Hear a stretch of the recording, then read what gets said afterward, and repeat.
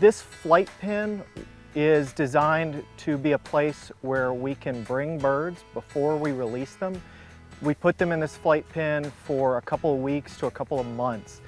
They get used to being out in this location. They get familiar with the landmarks that they can see on the horizon.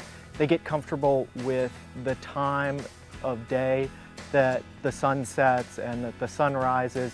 They get comfortable with the temperature. They know when the wind is coming up.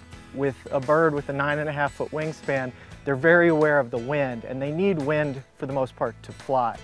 When there's a nice steady wind, they can fly literally hundreds of miles without flapping their wings sometimes.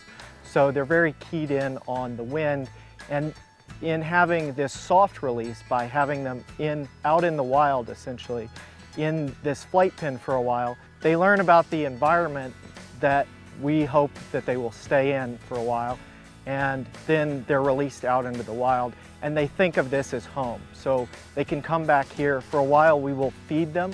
We offer them food. Sometimes they eat it, sometimes they start to find food out in the wild on their own relatively rapidly.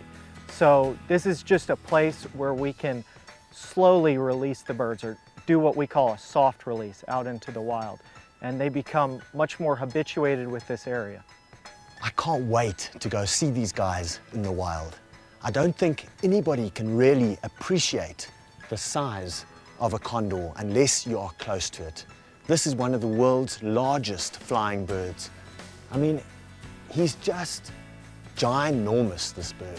You'll notice how white this condor's legs are, and that's a phenomenon in the natural world called urohydrosis, which is a process where birds will urinate onto their legs as a cooling mechanism.